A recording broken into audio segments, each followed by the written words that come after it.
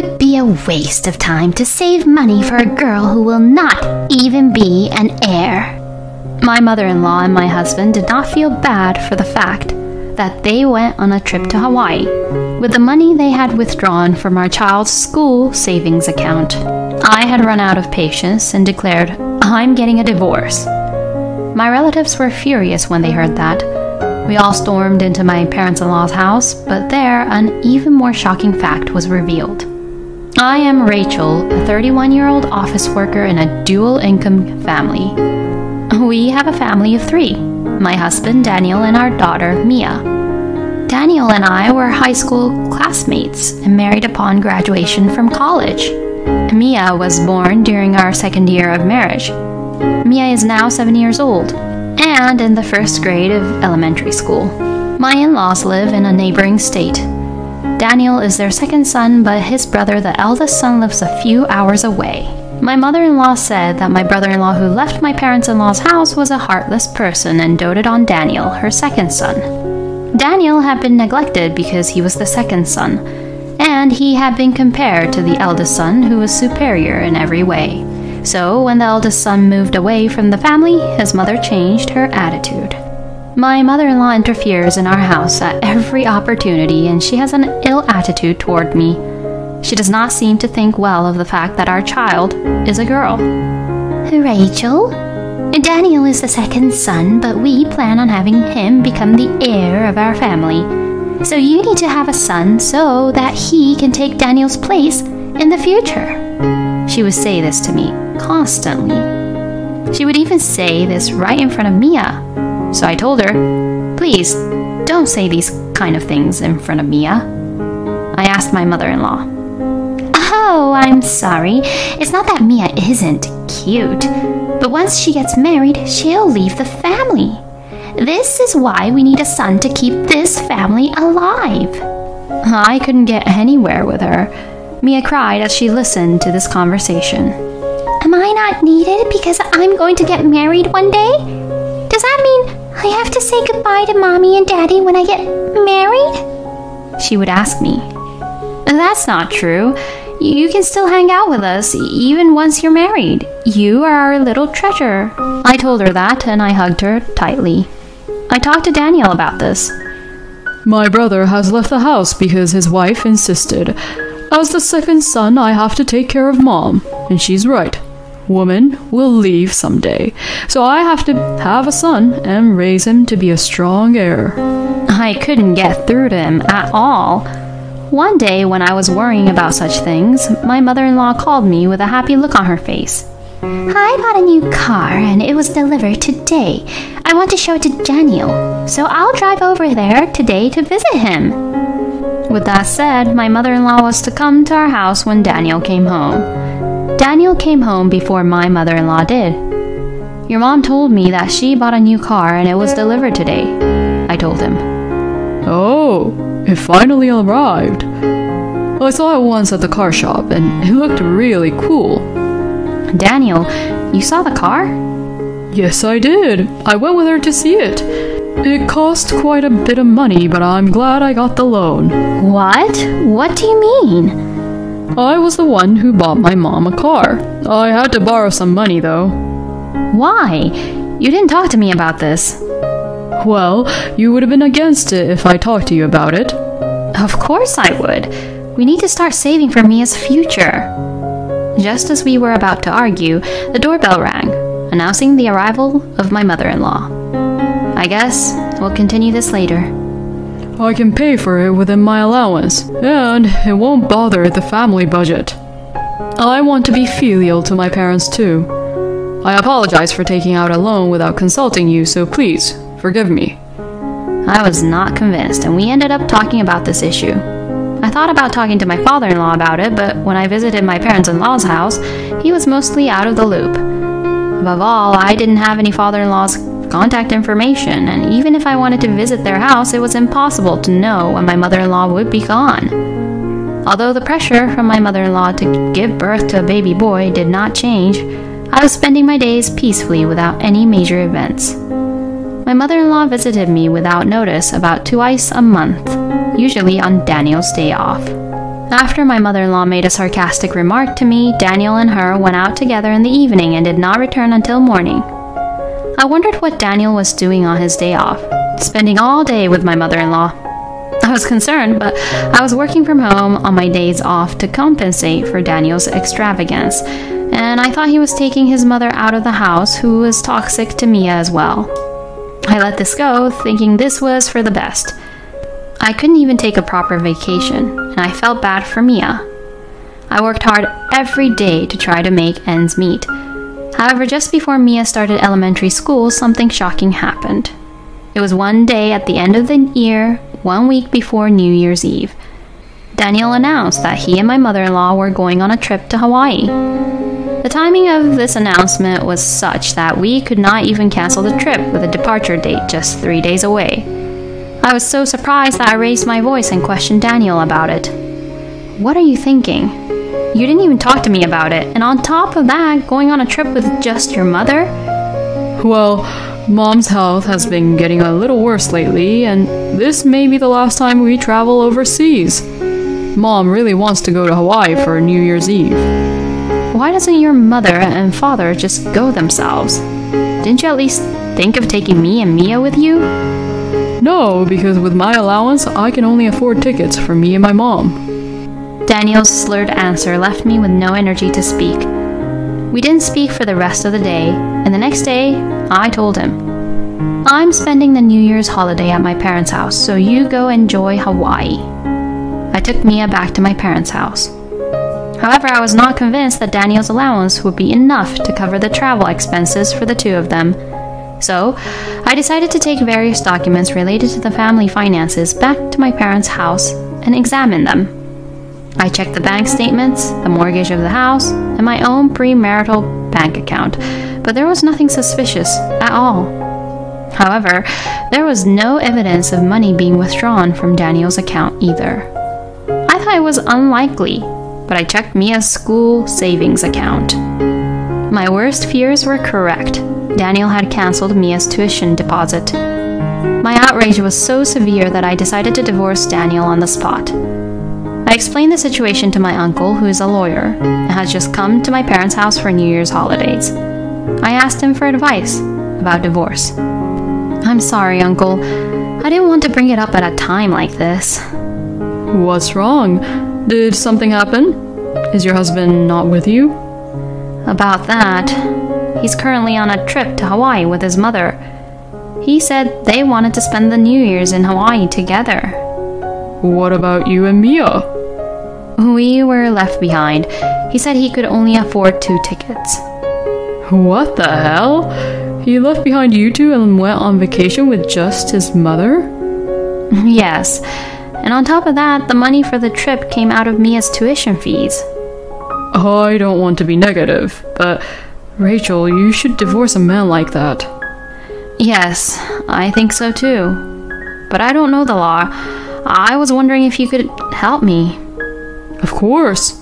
Leave it to me. But I'm not a divorce lawyer, so I'll ask my wife to help me. My uncle and his wife are both lawyers, and my uncle's area of expertise seems to be business management.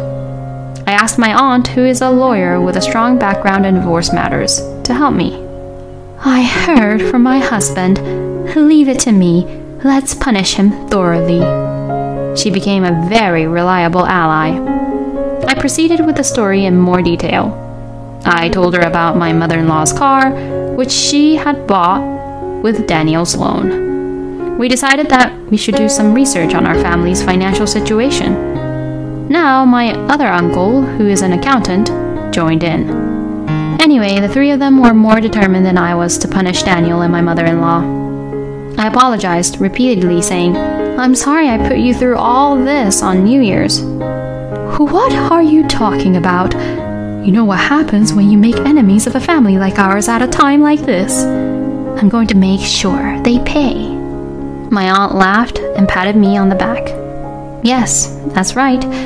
There are many lawyers, accountants, and judicial scriveners in my family." After New Year's, we waited for Daniel and my mother-in-law to return back home. After the New Year's holiday, all the relatives decided to storm into my parents-in-law's house and confront them with the divorce papers. On the day of the operation, Daniel and his mother-in-law had already returned back home. We found out that Daniel and his mother-in-law had already returned back home and were spending time at my parents-in-law's house, as I had expected. I called Daniel and headed to my parents-in-law's house. My parents, my lawyer, and my accountant, plus my brother, who does martial arts as a hobby, were there just in case something happened to us. This large group of 8 people went to my parents-in-law's house. Happy New Year! I came here today to discuss my divorce from you, Daniel. I'm here to discuss it with your parents as well. What a way to start the year. I told you, I'm sorry for being selfish. That's about the trip you took with your mother, isn't it? Daniel, where did you get the money from for your travel expenses? What? From my allowance? You're lying. You canceled Mia's tuition fees without permission, didn't you? You went there with that money, didn't you? How do you... Don't just show up here with all these people and say whatever you want. My son doesn't need a wife like you. You're never going to have a baby boy anyways. You took most of Daniel's salary for the girl, and it mostly went towards her tuition, right? So it's none of your business what he does with it. My mother-in-law interrupts me. With all due respect, the salaries of 2 married people become joint property. It can't belong to only one of them. To my lawyer uncle who defended me, my mother-in-law says, "Shut up, you outsider!" She yells. Before my aunt could open her mouth to say something in reply, my father-in-law, who had been airing his grievances for so long, spoke up. Enough! I already know everything. I didn't think you would go this far. You're selfishly using the money from your grandchild's future. We're getting a divorce too. Daniel, you will inherit nothing. What? What's wrong with you all of a sudden? Yeah, honey. It's all their fault. No, it's not. They did nothing wrong. In fact, I'm really sorry for all the pain we've caused you. Saying this, my father-in-law apologized to me. Hey, honey, pull yourself together. You're the one who needs to pull yourself together. I told you, I know everything. Did you have a good time in Hawaii having fun with the younger men with all that money that was meant for our grandchild? Finally, my father-in-law shouted loudly and pulled out a few pictures from his pocket. There was my mother-in-law at the airport, arm in arm with a young man. Next to him was Daniel, holding hands with a woman. What is this? I don't know anything about this. No, this is all a misunderstanding. Daniel and his mother had been using Mia's tuition money to go on double dates with their lovers. They even went to Hawaii. In fact, at New Year's, my uncle contacted my father-in-law to inform him about my divorce. My father-in-law, upon hearing the news, apologized in tears and told us that he too was divorcing his wife and that he was going to liquidate his property so that he would not give it to Daniel and my mother-in-law. He told me that he wanted the property to go to his eldest son and daughter-in-law and his granddaughter, Mia. When my mother-in-law and Daniel went out together, they didn't come back until morning. They told me that they had gone out together to a bar area and then went to their favorite bars. I told my aunt and uncle about this too. They said they wanted me to take care of the formalities over there too, using various methods. I had them put it all together for me. What misunderstanding? Treating your family like this? You're insane to go on an overseas trip and leave your family alone. I'm divorcing you. And I'm disowning Daniel. Wait a minute. Daniel and my mother-in-law, looking pale and desperate, pleaded with my father-in-law. My aunt, who is a lawyer, and my uncle opened their mouths. Unfortunately, we will not wait for you. We have a claim for alimony related to the divorce and a claim for usury. we are the ones who will be taking care of the request against the two of you. The sale of the house in your father's name will be completed next month. We are also proceeding with the property procedures. We have also contacted the eldest son, and we are planning to contact him in the future. He will take care of your father from now on. How could you? Why didn't you say anything? It's because you didn't listen to me. You bullied our eldest son's wife and kicked her out of this house. And now you're causing trouble for our second son's wife and her child. Don't you know anything about shame? I've spoken with my sister-in-law. She also says she doesn't want to have anything to do with you guys. She agreed to this conversation on the condition that we completely distance ourselves from you. Alimony for Daniel's affair, child support for Mia, and refunds for spending money from the family budget.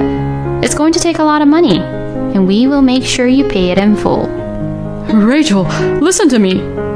Listen? You've done so many selfish things without telling me, and now you want to tell me what? You have your mother and your lover. Anyway, I don't want to see or hear from you ever again. Just stay out of my life. No. What about Mia? A child needs a father. She needs a father, sure, but it's not you. A man who neglects his family and spends all their money, I can't call someone like that a father. I said these words and left my parents-in-law's house. The rest was taken care of by my remaining relatives. When I was about to leave my in-laws' house, Daniel chased after me. My brother and cousin seized Daniel when he grabbed my arm and dragged him back into the house. This was the last time I saw Daniel. Later that day, the divorce was finalized, and a little later, I received news that my ex-father-in-law sold his house and rented a small house in the town where my ex-brother-in-law and his wife live. I heard that my ex-brothers-in-law were actually going to take them in their home, but my ex-father-in-law said, I couldn't stop my wife from picking on our daughter-in-law. I couldn't ask you to take me in. I have money for my own retirement, so I will live comfortably on my own. And he declined their offer. However, the children at my ex-brother-in-law's place seemed to love their grandfather. They always go and play at their grandfather's house after school and then go home. My ex-brother-in-law also seems to be enjoying this because his children could not see their grandfather because of my ex-mother-in-law. And my ex-brother-in-law's wife, my ex-sister-in-law, and I got to know each other through this one incident. We often get together during long vacations to let our children play with each other. The last time I saw Daniel was that day. Mia herself refused to see Daniel. When I was not around, my ex-mother-in-law and Daniel repeatedly said to Mia, "If only you were a boy." Mia was traumatized by this. She was afraid that they would say such words to her again, so she refused to see Daniel. When Mia grows up, she may want to see him again, but until she says that, I won't let Daniel see Mia. My ex-father-in-law sold his house, so Daniel ended up taking care of my ex-mother-in-law. They are living together in the house where our family used to live. However, since we were both working, taking in my ex-mother-in-law who has no job has meant that the family income has gone down while his expenses have gone up. My ex-mother-in-law started working part-time at a local supermarket. Daniel also started working part-time at night. The reason I know this is because a neighbor witnessed this and was a good friend of mine, contacted me to ask what happened. I explained the whole thing to him. I don't know what happened after that, but in that neighborhood, I'm sure they're struggling to survive. Furthermore, it seems that my mother-in-law had fallen in love with a young man and had even borrowed money to pay him off. She is now piled with debt. According to my aunt, they will both go bankrupt before long. I rented a house near my parents' house and live with Mia. My brother and parents love Mia very much and often take her to play with them on holidays. My brother, who is a bachelor, said, I'm not thinking of getting married at all, and I don't want to have children of my own. But I don't know if it's because of that, but Mia is really cute, and I would do anything for her. He takes Mia to his work barbecues and lets Mia play with children her own age. I once asked Mia if she misses her father. Even though I don't see him, I don't miss him at all because I have uncles, grandparents, and grandma. she said. Of course, I think she is being nice to me even though she is a child. When I saw Mia and my brothers coming home exhausted on holidays, I was reassured that Mia will not be unhappy because of her father's absence. And recently, my brother has been asking me if there is anyone good enough for me. I asked him about it, and it seems that he wanted to introduce me to a single guy who works with my brother. He seemed to take an interest in Mia at a barbecue. My brother told me, "He's a really nice guy, but he can't have kids of his own. That's why he can't get married, and he can't even be in a relationship. He liked you a lot. I can vouch for his character, and I'll take responsibility if anything happens to you." We are planning to go out for dinner next time. I still don't have the courage to take a new step forward in terms of marriage and love, but I would like to move forward with Mia in a happy new life with the support of those around me.